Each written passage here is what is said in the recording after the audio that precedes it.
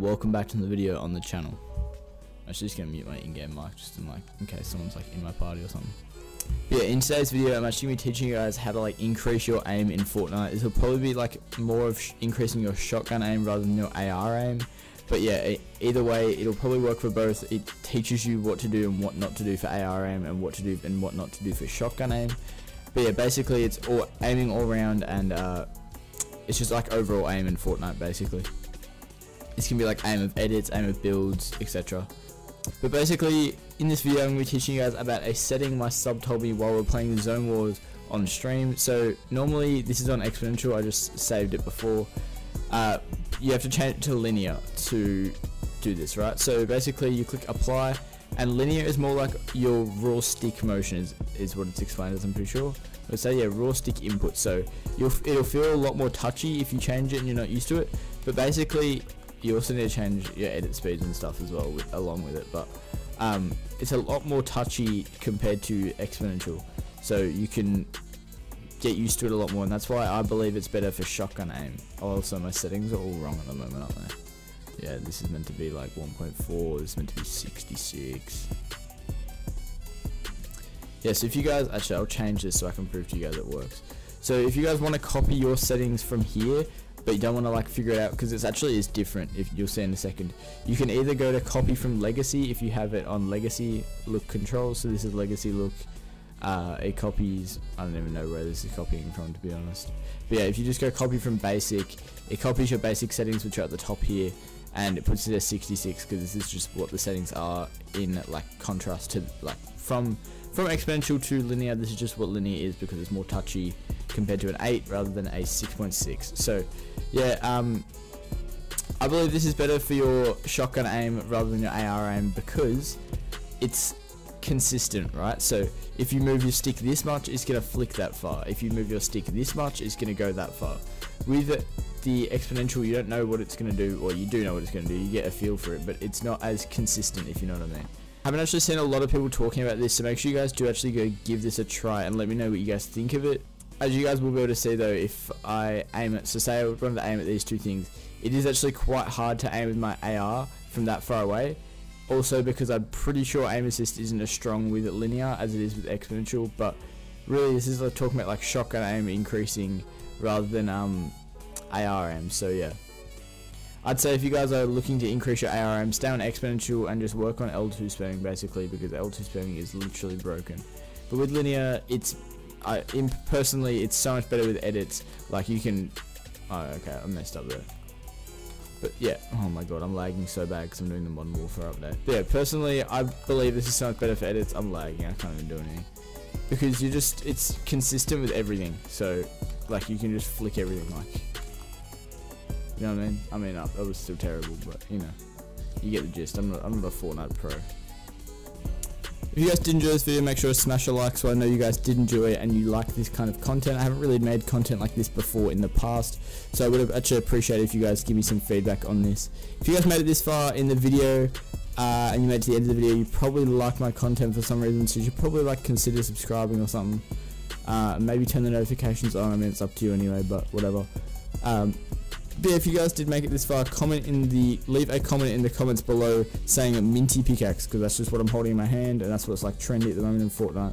It's been Zin, peace. Entire world, you think about Booga, Clicks, Dubs, or whoever else, and you probably associate them with having a huge brain. I don't mean like literally having like a huge brain, like their heads are all big and they look like aliens or something like that. You know what I mean, okay? I'm talking about 200 IQ or whatever gamers are calling it these days. Regardless, this is usually attributed to how they make absolutely crazy plays. Most importantly, these top high IQ pros seem to be pulling rabbits out of their hats like they're in the movie Now You See Me, or create sophisticated outplays that none of us average Joes could ever imagine. This is why, my friends, we're gonna be breaking it all down for you guys and talk about how to develop high IQ just like the pros.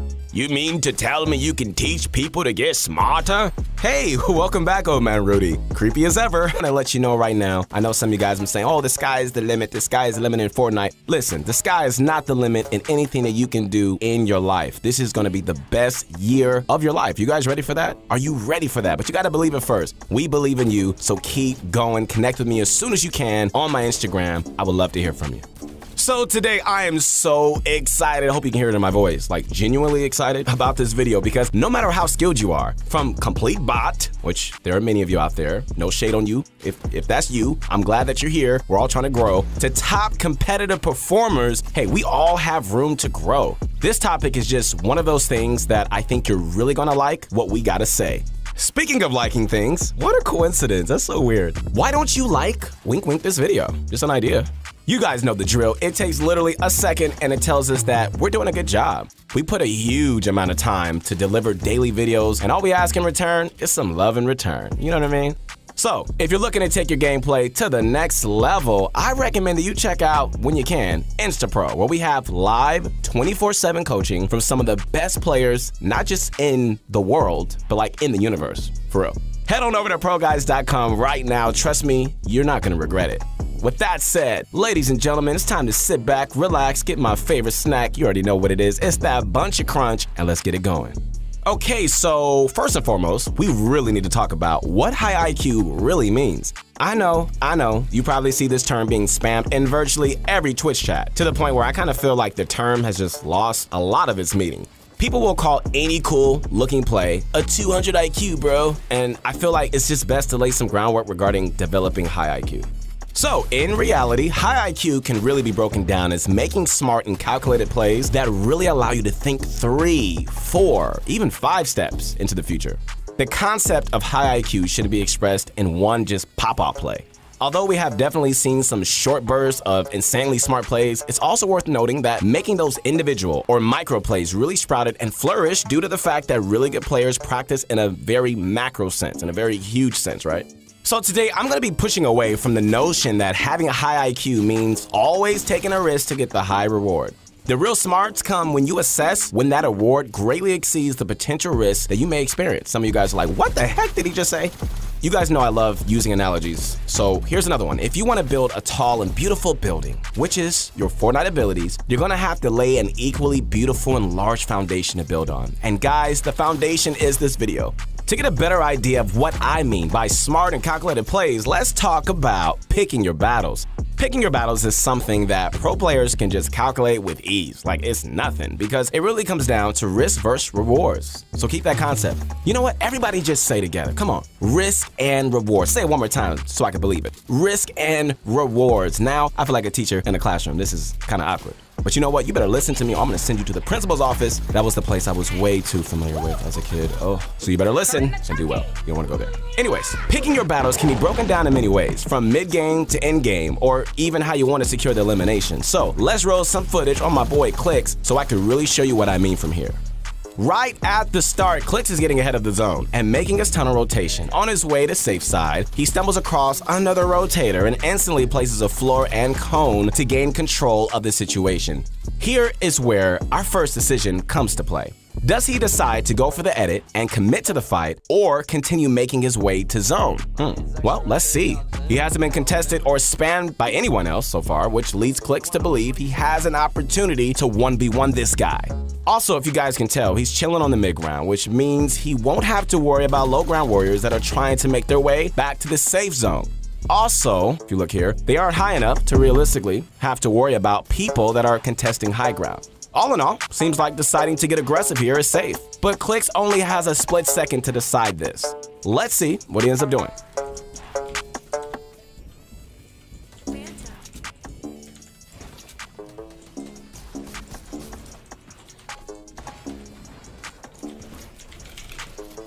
And just like that, Clicks ends up making a good decision, editing down, and lands a huge pump body shot and instantly giving him the upper hand in the fight. But there's another problem here, guys. Look at this. The opponent is running away. Where you going, buddy? Come on back. Hey, come back. Fair enough, I wouldn't want to fight against Clicks either. But now our good friend Clicks has to reassess the situation and decide whether pursuing the engagement is worth it. And what strategy should he take to safely keep his foot on the gas? Okay, so first off, Clicks noticeably slows things down once a third party sends some AR fire his way. He takes a few seconds to gather his bearings. I feel like I'm an old Englishman from like the 1600s. His bearings. And he finds out just exactly where that pesky runaway went. You can't fight someone if you don't know where they are, unless you're like a psychic. Sorry, dramatic. Anyways, now Clicks makes a new box towards zone just as he spots the guy, who he knows is low. Instead of continuing his tunnel on the same level that he was initially planning on, Clicks drops down a level to a layer that he knows is unoccupied to continue the battle. Come on, man. How do we know it's unoccupied? Hey, old man Rudy, good question. Well, the guy he was fighting just built that tarp, and I almost guarantee you that this is why he felt so comfortable dropping into the enemy builds. This micro readjustment was actually way safer than any other strategy that Clicks could have used, simply because he read the scene perfectly. When I break this down to you, you might feel comfortable with the results, but Clicks doesn't get the luxurious time to make his decisions. The entire clip was 15 seconds long. 15 seconds long, and each decision was made in less than a second. We spent way longer than that making our decisions like we're playing in slow motion. On the topic of decisions, decisions are much more complex than just fighting. Deciding when to pull the trigger and to take high ground is an equally important move that can make or break your game. You might even tune in to watch twitch.tv and find yourself screaming about how the pros get hyped every single time for free. Is that just me? It's not you? This is kind of awkward.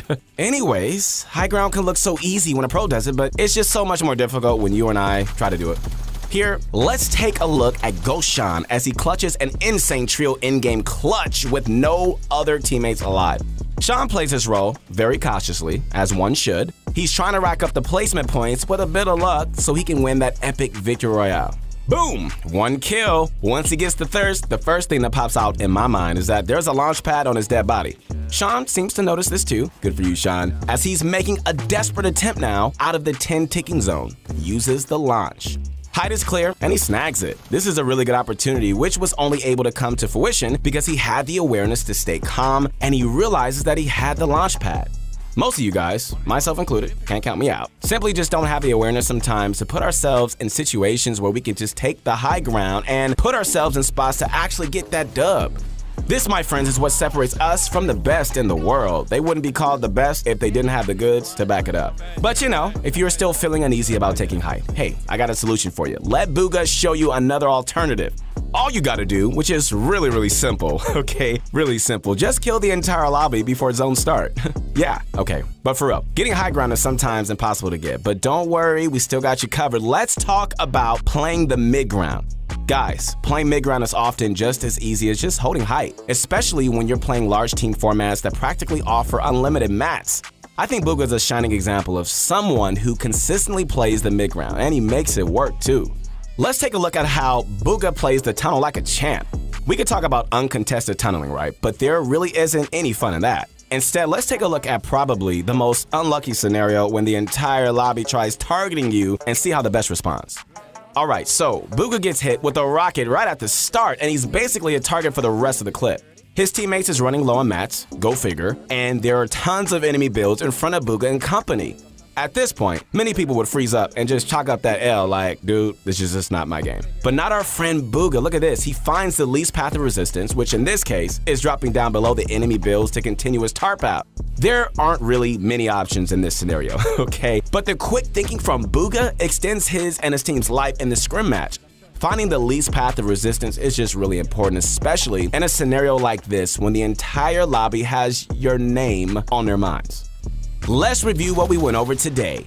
You now know what high IQ really means. It doesn't mean hero plays or short Twitter clips, and it doesn't mean you have a big head with a big brain. It means that if you play smarter overall and think multiple steps forward, there's going to be an increase in IQ. With that, you're going to be able to pick up your battles wisely. Yes. See Clicks' reference and how he uses his huge cranium to put himself in a more ideal spot to confirm the limb. So simple. It truly puts a tear in my eye. Yes. And now you finally outlast 90% of the lobby. You did it. Now it's time to make that play.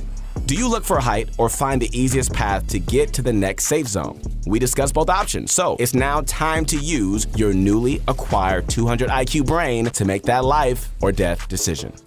The goal for this video is to give you the tools to make good decisions and obtain better game sense. So to actually put these tools into good use, you gotta do what the pros do every single day. And that's right, ladies and gentlemen, your favorite word of the month, practice. The only way that you're gonna make smart decisions on a dime is if you apply yourself, right? And maybe one day you're gonna make it look so easy, just like the pros. Ladies and gentlemen, best controller bind for Fortnite 2. Let's get right to it. I'm going to start off with my sensitivity, then we'll move on to my regular settings, and we'll finish off with my binds. A fortune cookie told me to use code DIRECT in the item shop for good luck. I don't know what that means, but I just want to put that out there for you guys, see what you could do with it. Anyway, to start off, we're going to head over to my sensitivity settings. I use the legacy settings, the old ones. So I have my XY on a 0.725.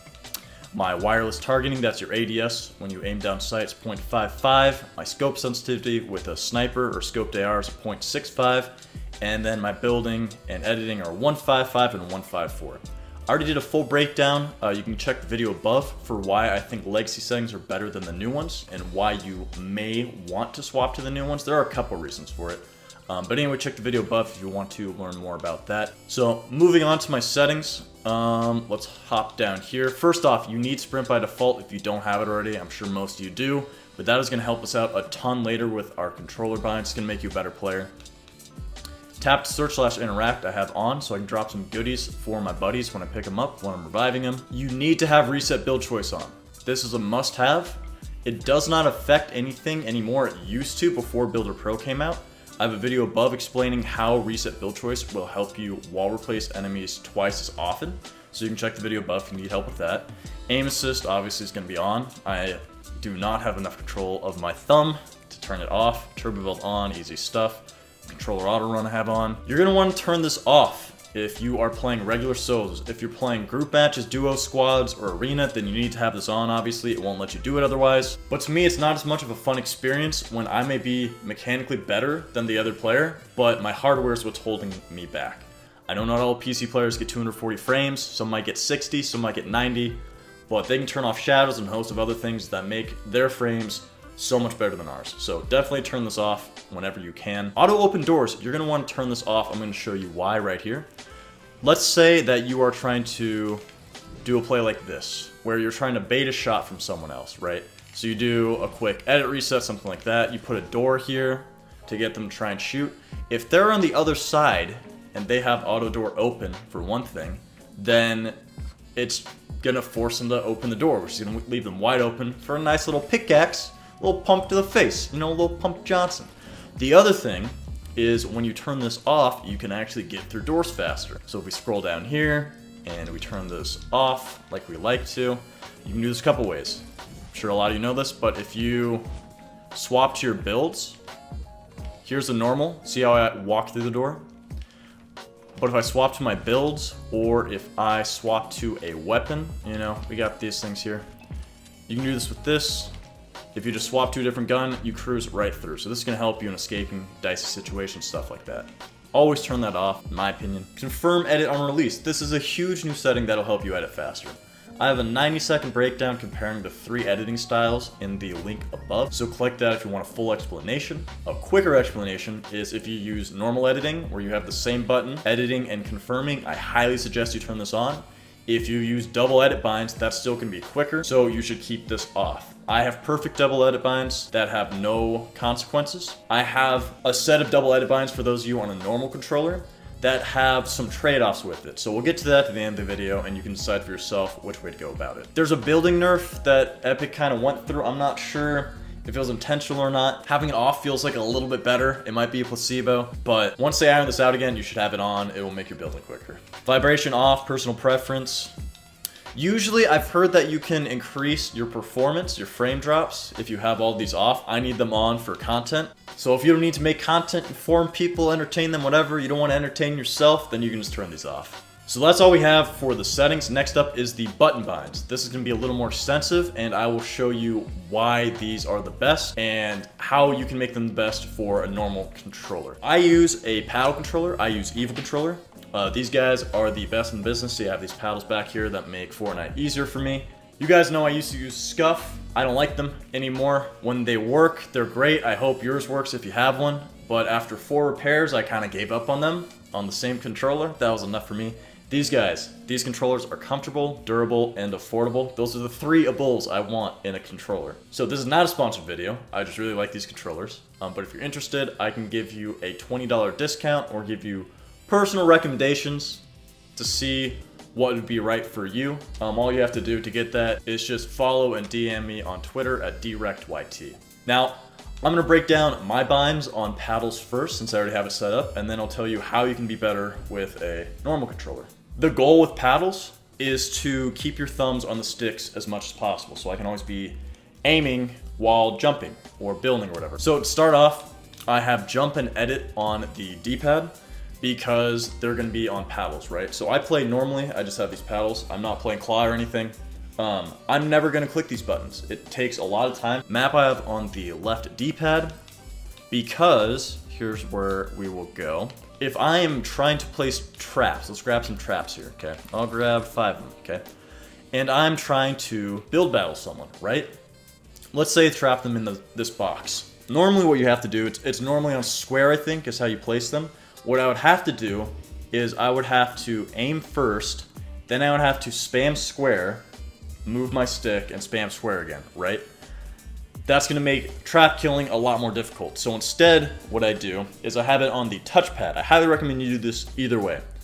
I have this on the touchpad, so now I can use my left thumb to place traps while I aim, and it's gonna be that much quicker. If you're on Xbox, I think putting it on your select button will do the same thing and be just as good for you guys. So I have that in build mode, trap picker /place /interact. Since I don't jump on X, I want to put something on there that needs like immediate things to happen. So I put change materials on there. I think this is the best setup because if I'm ramping at someone, then I can change my materials as I go. And so it'll make it that much more difficult to shoot me out. Or maybe I'm just navigating up a hill or something. You know, I'm on metal. I don't want to use metal. Really quickly, I can swap to brick or wood or whatever. Other than that, the last 2 things for my binds are I have crouch, regular crouch on R3. I put that on build controls as well, so I can crouch when I'm building. I have repair on square. So even though I only have repair on square in build mode, even though I'm in combat right now, I have a gun out, whatever, I can still hold square and it'll work like that. The last thing is I just have reset on L2. This is just the easiest for me. It makes it really easy for me to reset edit really quickly. If I wanted to do a quick window edit reset, try and bait a shot, something like that. L2 means I also don't have to take my thumbs off the stick, so that's the best place for it in my opinion. One other thing you can do if you want to is you can place your traps in build mode on L3. I feel like I click the touchpad a little quicker than I do L3 for whatever reason, but either one you put these on, it's going to be great. It's going to help you place them faster and you'll be able to do it while aiming. If you do put your trap picker on L3, then you can either have sprint / auto sprint on your touchpad in both modes, or you can go ahead and you can keep this as your map. One other thing you can do if you have 4 paddles and you're okay with giving up your marker is you can place interact on L3. So this is gonna let you grab loot quicker because you're gonna be able to aim while you grab stuff. I know I've noticed this lately where I've been in fights for loot. Like let's say when I open a chest, let's put a chest here. So I'm landing on this chest, someone else is landing with me. I'm gonna hit L3 to search. And then, instead of needing to look down and then hit square to pick it up, in which time the other guy might take it, I can just look down and pick it up at the same time. If I only had 2 paddles, what I would do is I would put jump or edit on L3, and I would put the other one somewhere on the D-pad. So let's say, for instance, I want to put jump on L3, I wanted edit on the D-pad, and I want switch mode on circle. Now what I can do is I can jump and aim with L3, I can have my paddle as edit, and then I can have my other paddle as build. So you'll still be able to do the 3 key actions without taking your thumbs off the sticks. Now the last thing we're going to do is the fun part. For those of you on a normal controller, these are the best binds you can possibly have in Fortnite 2. I say that because it's my opinion, a lot of people have agreed, but it's going to be personal preference, so do whatever you want with these. The best thing you can do is use L3 for either jump or edit. You have to have crouch on one of the sticks, L3 or R3. For me, I like R3. I'm gonna show you why you cannot take it off this. There's 2 reasons. First off is if you don't have crouch on here, then you can't peek shot. I am pretty much shooting through my ramp here. You can barely see my head. I'm not gonna get shot when I do this. Second thing you need for it is when I am trying to make an edit play on someone, then what I want to do in a window edit is I want to shoot, crouch, and turn to the side, okay? And if you do this quick enough, then you are shooting and your entire player model is moving to the side and ducking, making it really, really difficult for you to get hit. So it's going to help you a ton with taking less damage. So put that on one of the sticks. In combat, you want to have it as just crouch, not crouch/repair. So the reason is anytime there's one of these buttons that have two actions to them, like reload/interact or crouch/repair. When you have two of them, the first action is always going to be slower than if it was on its own. So I'm going to show you my crouching here. It's going to be tough to see, but if you do it in game, you'll be able to feel the difference. When I crouch, there is a super small but noticeable delay to the crouch. If I turn it on as just crouch without repair, it's immediate.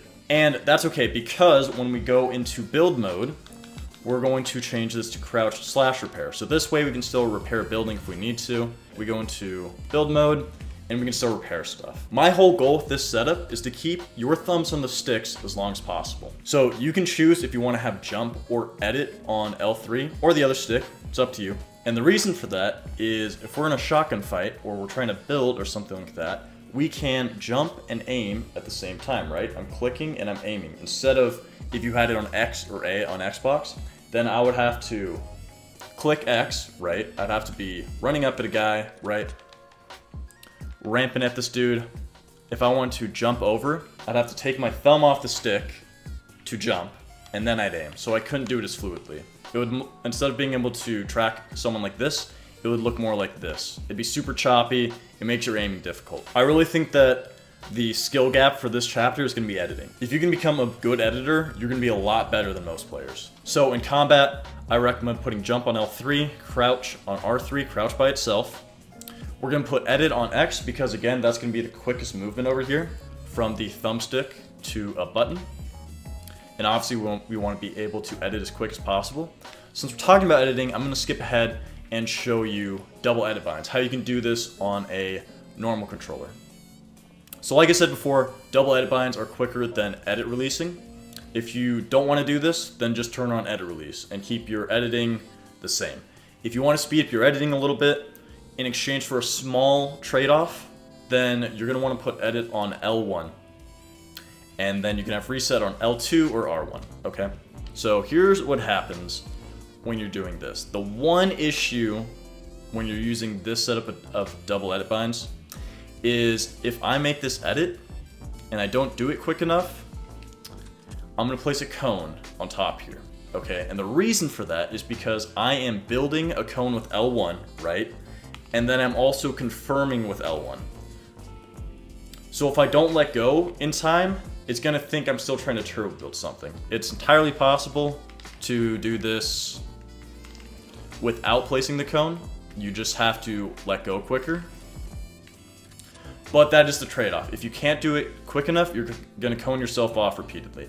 Same thing goes if you place confirm on L2. If you try and make a ramp edit, then it's entirely possible that you edit through a ramp and you place a second ramp. So double edit binds are going to be quicker if you can handle that little issue. If you don't want to deal with that, then you don't need a confirm button. It'll just do it as soon as you release. So recommendation for quickest editing in chapter 2 is to double edit bind with your confirm on L1. If we go back to combat, we have edit on X, switch mode on circle, all this is standard stuff. I put inventory on up. I have my map and my left D-pad in both modes because this isn't something that you need to do quickly. You can kind of look at the map, you can chill out for a second, you know, it's not like a bang bang play. In the middle of a gunfight, you're gonna be looking at your map, right? Same thing with sprint/auto sprint. You can do this whenever you're eating a bag of chips, you're chilling with the homies, you just want to sprint. You can hit this without an issue, it'll take a little bit of time. And then we have our emotes if we want to flex on some people, laugh at some players, make them feel bad about themselves. That's up to you. You put that on down on the D-pad. And the reason for that is we want to have our place marker on touchpad again, so we can aim and place our marker at the same time. And on top of that, it frees us up to put our traps in build mode right here. Again, that's going back to being able to trap kill someone quicker, where you can just spam that shit while you're aiming at the same time. You're going to want to put change mats / traps on square. That is the one change over here. In build control, you can put crouch / repair like I said. Edit's going to be there, jump's going to be the same, and everything else is the same. The last thing I forgot about, in your settings. I explained Dead Zone more in depth again in that legacy versus new settings, new sensitivity settings video. But for Dead Zone, I have mine at a 0.10 and a 0.10. I use a thumbstick extender, which is my Control Freaks. You can also use Evil Sticks from Evil Controller, which pretty much just gives me more control over my aim. So to compensate for that, I lowered this so things felt a little more immediate for me. If you're on Xbox, the default for this is a 0.2. You need to lower that. That is, you don't need to lower it. I think you should. It's going to be personal preference. But if you had it on a 0.2 on Xbox, try it on a 0.18 and then a 0.15 and try to get it down to a 0.12. On PS4, the default is a 0.12, which is a great setting. You can go lower if you feel like you can control it. Just don't put these too low, or like it says, the warning, very low dead zones can cause drift, thumbstick drift, where you're not touching your thumbstick at all, but your aim's gonna be drifting. So if you start getting something like this, then just bump up the dead zone a little bit until it's gone. That's pretty much it, man.